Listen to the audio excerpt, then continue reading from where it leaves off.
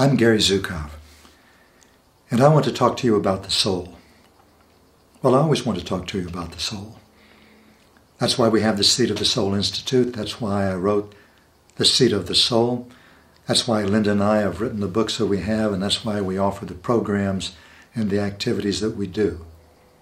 Everything revolves around the soul. However, until we entered a transformation in our consciousness, a transformation in the consciousness of humankind, we weren't able to talk about the soul except as an idea or a theological concept. And that's because the transformation in our consciousness that we have entered, or that is upon us now, is the transformation of us individually and collectively from five sensory personalities into multisensory personalities. A five-sensory personality is one that's limited in its perception to what it can see and taste and touch and hear and smell.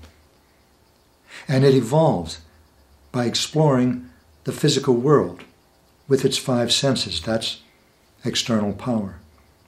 Now we're becoming multisensory personalities. Personalities that grow through emotional awareness and responsible choice. Personalities that grow through aligning themselves with their souls with the assistance and guidance of non-physical guides and teachers. Well, you can see already, just with these things that I've said, none of this made sense to the five sensory species that we were. And it doesn't make sense to the five sensory individuals who still inhabit our earth. This is changing because in them is now emerging multisensory perception. So I want to talk to you in this video about psychology. I love psychology. I used to study it. At one time I thought I'd get a degree in it. But I discovered something when I began to look at the impact of multisensory perception. That is, psychology doesn't apply. It can't apply because psychology doesn't recognize the soul. This is a little ironic because psychology means the study of the spirit, but it's never been that.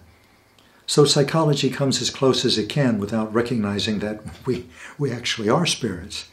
And so it studies affect, cognition, and perception. That means how we feel, what we can see, how we think. In other words, psychology has been the study of the personality. And so dysfunctions of the personality have been approached from these limitations. But as we become multisensory, we begin to see that dysfunctions of the personality cannot be understood, much less healed, without an understanding of the soul.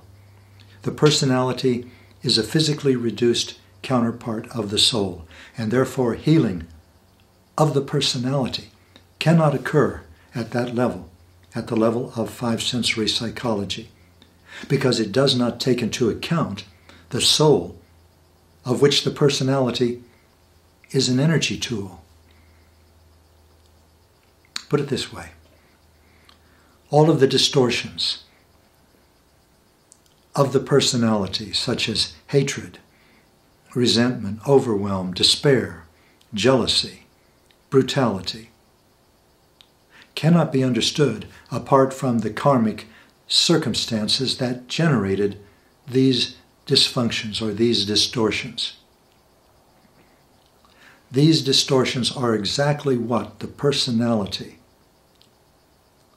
the physically reduced counterpart of the soul, takes upon itself into the earth school, so that the soul can be seen as it is when it's in the control of these aspects of itself. A shattered soul, a soul that's not whole, a soul that's not integrated.